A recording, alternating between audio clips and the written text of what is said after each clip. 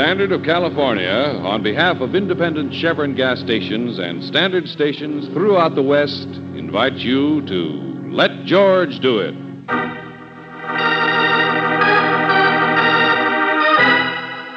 Everything is nice. Another adventure at George Valentine. Personal notice. Danger's my stock and trade.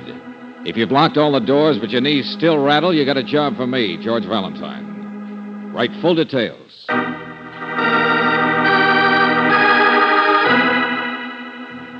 Dear Mr. Valentine, my daughter has red hair. If you can imagine red hair with the rest of what you see in the photograph, you will understand a father's concern. Vivi is only 18, but she has spent every afternoon and evening of the past week in a disreputable place called Bamboo Bill's. Whom she sees there, I don't know, and she won't tell me. However, this is not just an affair of the heart. The 22nd of this month is her mother's birthday, but Vivi insists that she will not be home for that or any other family occasion. Mr. Valentine, my daughter isn't bad. She's upset and frightened. We are wealthy people, and I am positive someone has entangled Vivi in a situation too dangerous for her to handle alone. I will expect to hear from you at your earliest convenience. Sincerely, E.F. Sunderman.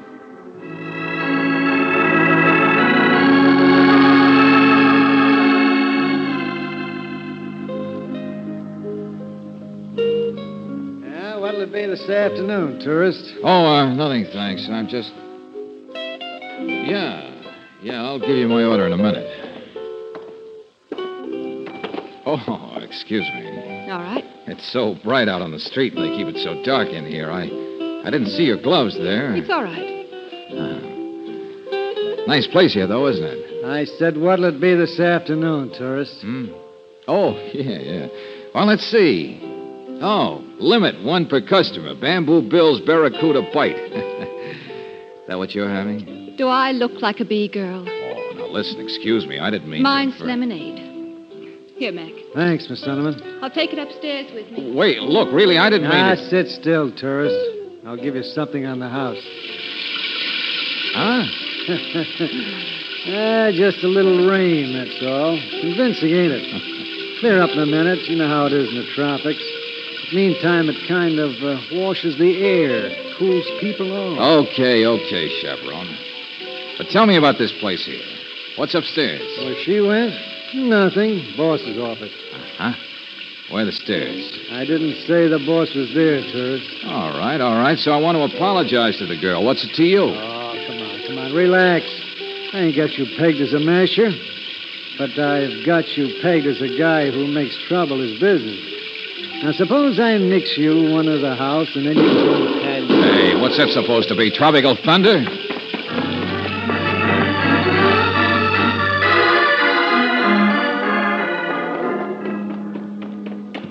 Hey, beg pardon. Hey, wait a minute. You just come down those stairs? No.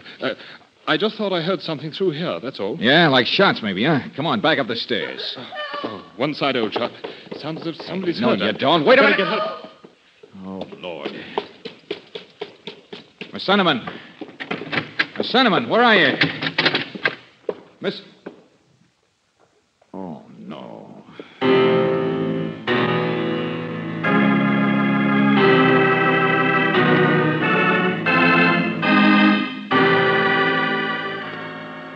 Easy, Valentine, easy. The ambulance is already on its way. Now stop kicking yourself. Oh, well, I can't help it, Riley. If I hadn't got wise and thought I could strike up a conversation with her, she wouldn't have taken her lemonade upstairs.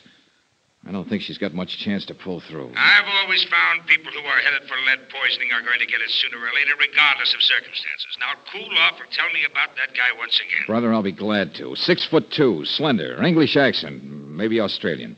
And he definitely had been upstairs. Uh-huh. Gray suit, black mustache, not much hair. Okay, we'll get the alarm out, and I'll be with you myself in about 5 minutes. Okay, thanks, Riley. 6'2", slender, and an English accent. Yeah, that's right. Who are you? My name's Bill McGee. Bamboo Bill? Yeah, I own the place. Wow, well, lots of excitement here. Where have you been? That's my business. Okay. Wait for the police. I don't mix well with policemen.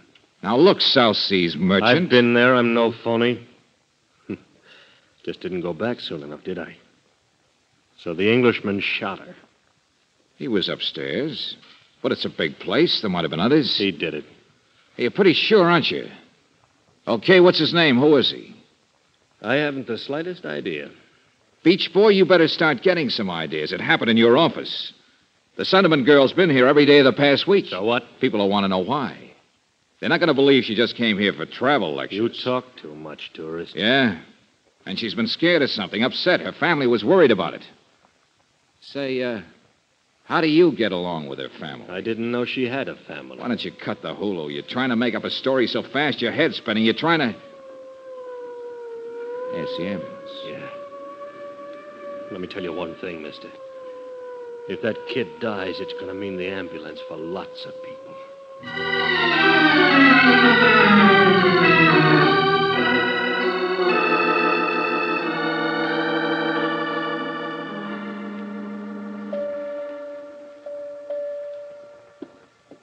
Mr. Sunderman, you and your friends will have to go back to the waiting room now. Of course, nurse. Vivi will tell us, Mr. Valentine. She'll tell us as soon as the doctors are through, as soon as she's out of the anesthetic. She may not know who it was, Mr. Sunderman. Those bullets struck her in the back. I mean, even if She'll be all right. I know she will. Of course she will, Mr. Sunderman. Today was her mother's birthday, too, wasn't it? Yes. I wanted everything to be so nice today. What do you mean? Isn't everything usually nice? Well, of course, but... Dora. Oh, Ed, how is she? Now, there's nothing we can do. Dora, please. I'm sorry, dear. I want you to meet Miss Brooks and Mr. Valentine. This is Mrs. Sunderman. How do you do? Oh. You're Vivi's mother? Oh, no. Of course not. I wasn't a child bride. I'm just her stepmother. Oh, I see. Ed never tells people. He thinks it's... Well, he just doesn't. No, it's better not to. We're a family now. Yeah, but I wish I'd known. It makes a few things a little clearer. We've been married nearly 2 years now, and... Mr. Valentine was thinking of how Vivi feels about me, darling. Isn't that right? Uh-huh. Well, she hates me, of course. Dora, no, please. After all the effort you've made... Oh, maybe I'm overstating a little, but it's natural, isn't it? For a beautiful girl like Vivi and her young stepmother not to get along. She's bound to resent me. Why, I'm even attractive to some of her men. Don't you think so, Mr. Valentine? Possibly. But after all, I can't help the way I am. Mrs. Sunderman, the important thing is Vivi kept to herself. She kept her own secrets. I know that's true, but I have no idea what this thing was she was mixed up in. Bill McGee, I've never even heard her mention his name. Well, the police will be finding out more about him. And as for this Englishman you saw coming downstairs, her reasons for going to the restaurant in the first place, none of it makes any sense to me. I don't know what to tell you, Mr. Valentine, how to catch my own daughter's murderer. Ed, don't. It's not your fault. But I'm afraid I don't really know anything about Vivi either, Mr. Valentine. I'm sorry I can't help you. Yeah. Mrs. Sunderman, could I see you for a second alone? Of course. He's so upset. Yes, I know. Well, I just wanted to tell you, Mrs. Sunderman. Yes? I don't believe you. Goodbye.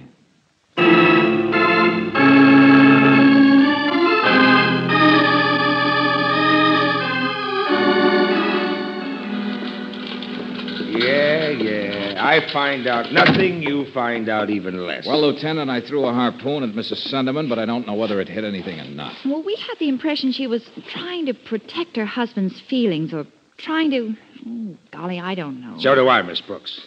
Say, do you know what happened to that South Seas character, Bill McGee? The big operator with the little answers? Well, he's gone, that's what. Huh? Yeah. I was getting nowhere with him, so I asked him politely to come to headquarters with a couple of the boys. And he just as politely gave them the shake. Yeah, and he's probably in Tahiti by now, laughing up his sarong. I wish he were. You see, we found out where Osbert Layden lives. Hey, wait a minute. Who? Yes, we did make progress from A to B. The Englishman's name is Osbert Layden. Been in town a couple of years, lives pretty well without working, but behind that, his past is a little too dark for my comfort. What do you mean by that? How should I know? All I can find out is he came from the Orient originally, and my hunch is by way of the confidence game. Uh-huh.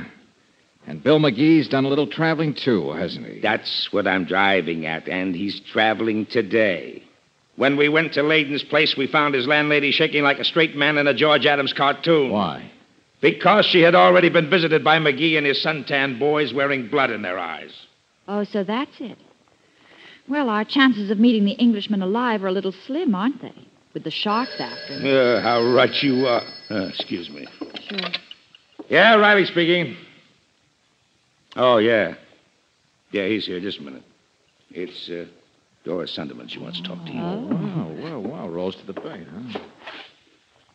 Hello, Mrs. Sunderman. Mr. Valentine, I want to talk to you.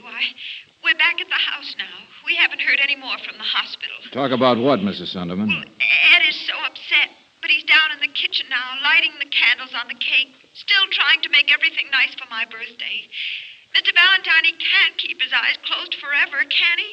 It isn't kind to protect him from knowing things, is it? No, it's not. Suppose you just... Mrs. Sunderman. Mrs. Sunderman, what was that? I don't know. Downstairs. Wait.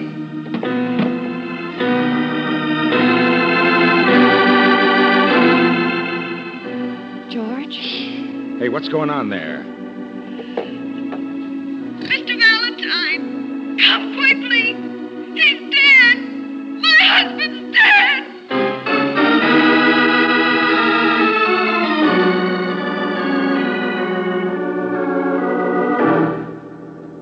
How about it, Riley? Yeah, he was shot through the window all right. The top of one of the birthday candles was clipped by the bullet. He was standing there behind the table. It lines up all right. Uh-huh. Find anything outside the window? Yeah, a man's footprint, but it's not clear enough to do us any good. The doctor got the bullet out. It's the same caliber, and it looks like it's probably from the same gun. Oh, yeah, sure. The same person shot them both, but ho. Get a load of this, my friend.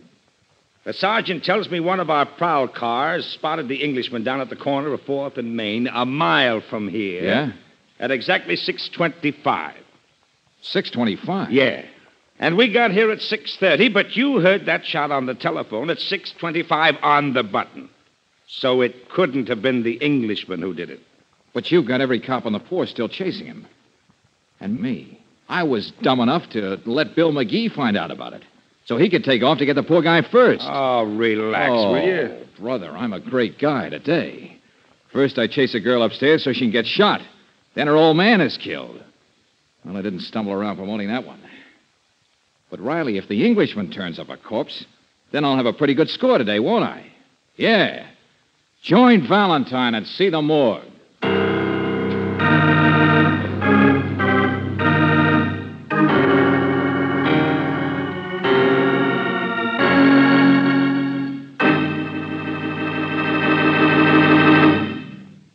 We'll return to tonight's adventure of George Valentine in just a moment. If your car kind of sputters on hills and acts logy in traffic, just try a tank full of Chevron Supreme gasoline. It's specially blended to give smoother performance on hills and under every driving condition. Depend on its ping-free power to give your car faster starts, faster pickup and stop-and-go traffic, too. And remember, premium quality Chevron Supreme is climate-tailored. Wherever you drive in the West, Chevron Supreme gasoline is blended for that altitude and temperature zone. Try a tankful tomorrow. You'll find you can't buy a better gasoline for today's high-compression engines. Best of all, you're never far from Chevron Supreme. You can get it at standard stations and independent Chevron gas stations where they say and mean, we take better care of your car.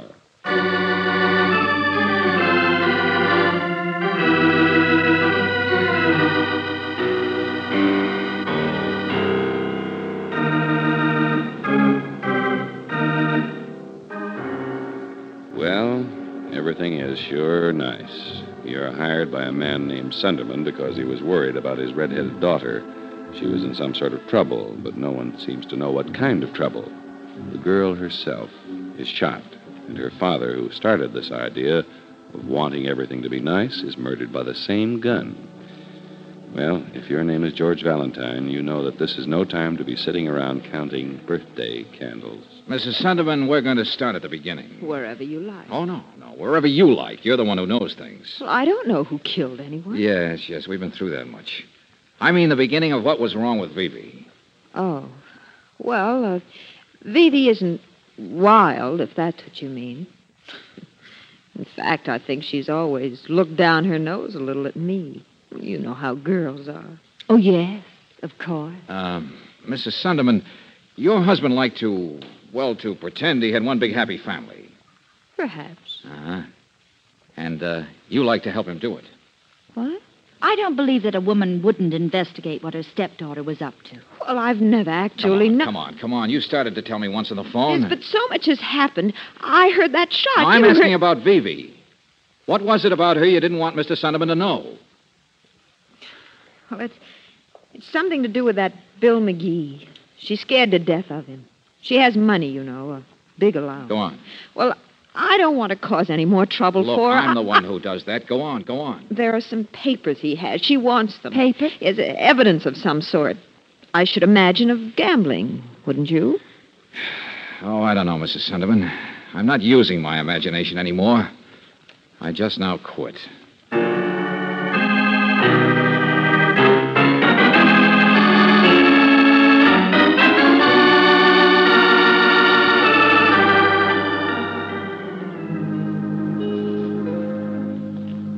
Check your hat, sir. Yeah, here you are. Thanks. Oh, wait a minute, sir. The main dining room's through the other way, and the tropical bar's just to your right. Oh, yeah, sure. I'll be there in a minute. But you're going the wrong way, sir. Charlie?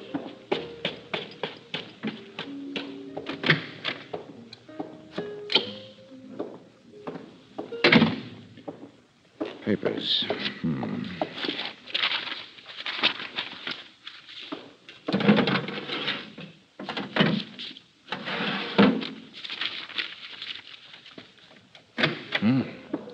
Well. What? Look what the monsoon blew in. Well, Valentine. Yeah, now just stand there. And keep standing there. You're through traveling for a while, McGee. Oh, cut it out, will you? I'm not packing a gun. I'm not going anyplace now. That's an understatement. But you know, I didn't quite expect to find you coming back to your own office. Not with the bloodhounds after you. Why not? The hot spot's the safe spot, isn't it? Pretty glib, aren't you? I've always been able to take care of myself. Uh-huh. You and your boys, the bartender, the suntan kids. They're all right. They stick by me. Sailors, most of them. Guys I've known in the islands and around.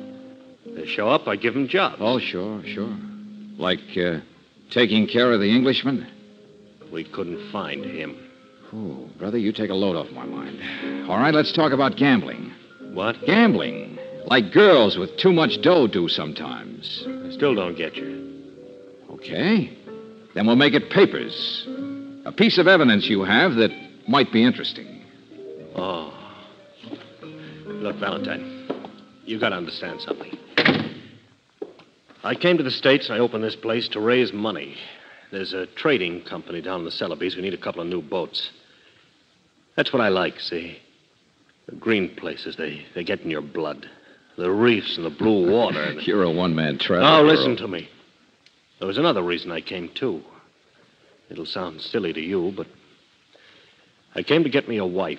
Yeah, I did. I thought I'd found someone until things began to go wrong. You mean someone like Vivi? Yeah. Yeah, but things went wrong, you see. And then today, when the Englishman shot her... Who says he shot her? Huh?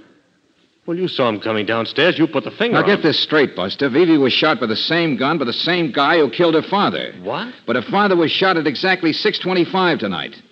And at that time, the Englishman was a mile away. Who says so? I heard the shot on the telephone. It was the police who saw and almost caught Layton. He's got a perfect alibi. Now tell me his story. Okay. Okay, Valentine. I'll show you the piece of paper. That evidence you're looking for. Well, that's more like it. It's through here in the next room.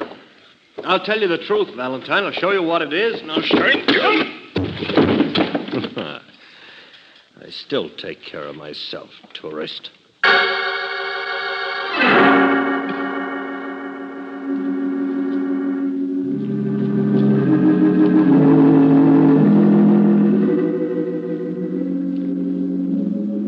those papers.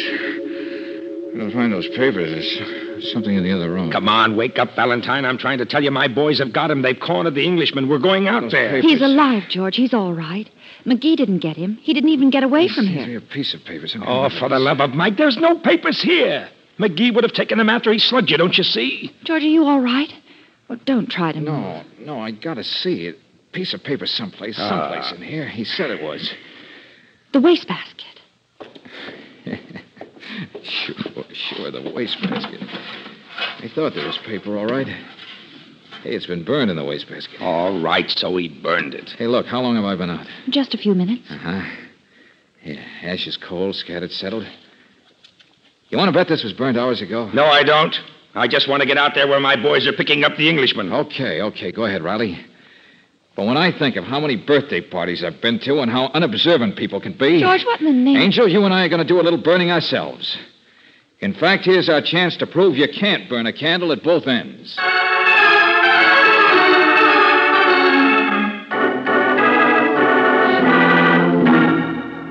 Now, look, Valentine, you have to listen Oh, to me. shut up, Beach Boy. I've had enough out of you. Besides, you're blowing on the candle. Lieutenant, what on earth is this nonsense? Well, you see... I'm perfectly willing to tell you my story. Why it was I seemed to be mixed up in this thing. Thanks, Mr. Layden. You had me worried for a while, but now I'm not interested.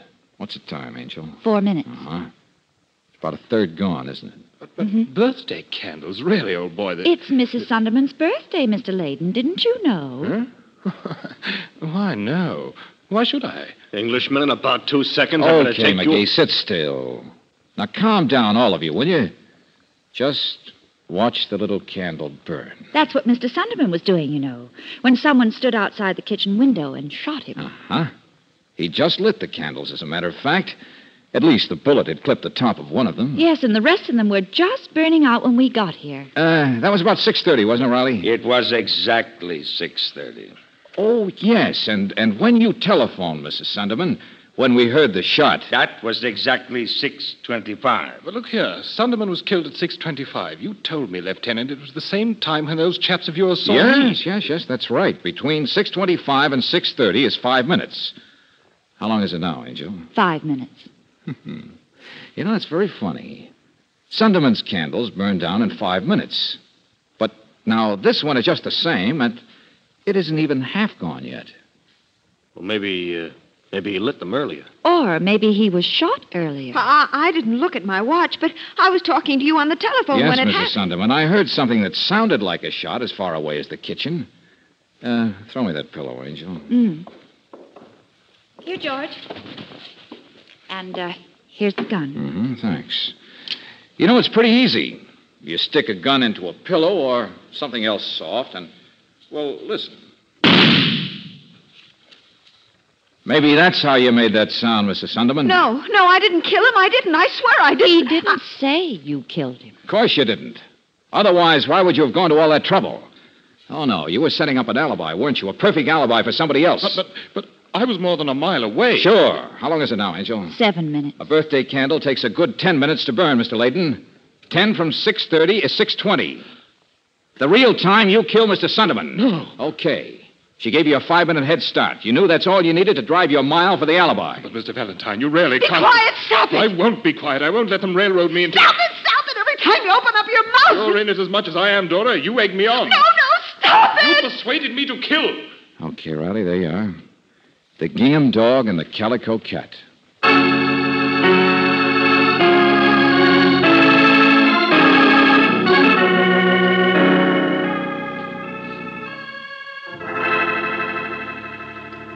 Now, look here, Valentine. Yeah. Now we'll let you talk, McGee. Wait.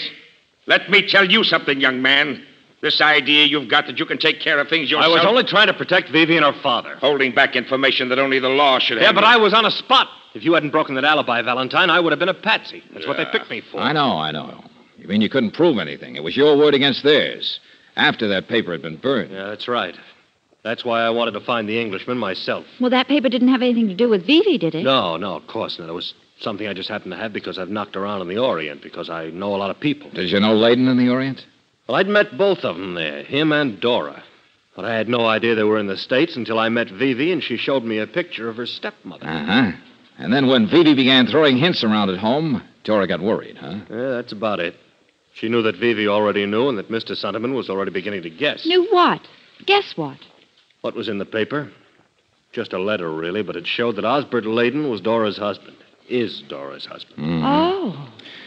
Yeah, a sweet, simple little racket that could have gone on for life. Layden lived on the fat of the land, while his wife was also the wife of a rich guy named Sunderman.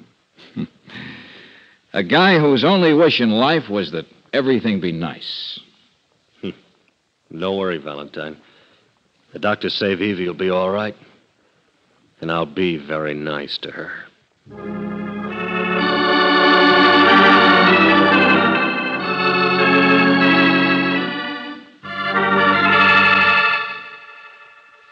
You know, George, I'm very impressed.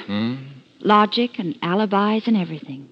But really, I could have told you a long time ago that Mrs. Sunderman was just telling us one story after another. That she was a liar. But she's what do you mean? Well, after all, didn't you count those candles on her birthday cake? 26, really. Yeah, but then think how many women in the world tell little lies like that. Yeah, well, I mean... Well, for future reference, exactly how old are you, Brooksy? Good night, George.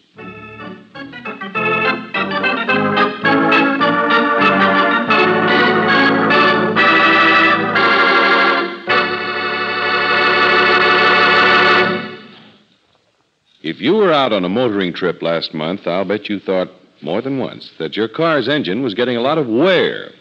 But actually, before you start on a trip and after you come back, the engine probably gets its worst beating. That's because 80% of all engine wear occurs in an idle engine, the result of acid-laden moisture forming on cylinder walls the moment you cut the ignition. It's known as internal engine rust, and the one sure way to stop it is to use compounded RPM motor oil. RPM contains an adhering agent which keeps a moisture-proof oil film on cylinder walls. Rust just can't get started, even though your car stands idle for days or weeks. No wonder premium quality RPM is first choice in the West. It's the oil that stops 80% of engine wear. So to protect your car's engine from rust, depend on RPM motor oil. Ask for it at independent Chevron gas stations and standard stations, where they say and mean, we take better care of your car.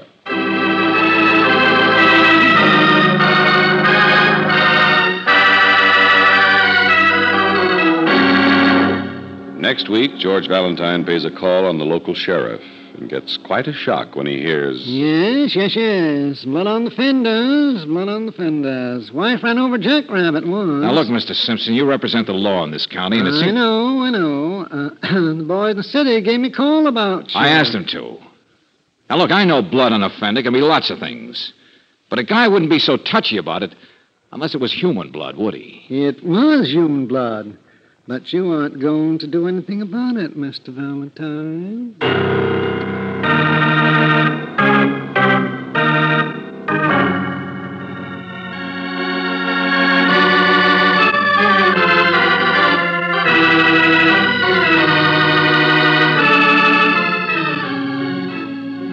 Tonight's adventure of George Valentine has been brought to you by Standard of California on behalf of independent Chevron gas stations and standard stations throughout the West. Robert Bailey is starred as George with Francis Robinson as Brooksy. Wally Mayer appears as Lieutenant Riley. Let George Do It is written by David Victor and Jackson Gillis and directed by Don Clark. Also heard in the cast were Herbert Rawlinson as Sunderman, Virginia Eiler as Vivi, Dick Ryan as Mac, Dan O'Herlihy as Layden, Larry Dobkin as McGee, and Shirley Mitchell as Dora. The music is composed and presented by Eddie Dunstetter. Your announcer, John Heaston. Listen again next week, same time, same station, to Let George Do It. This is the Mutual Don Lee Broadcasting System.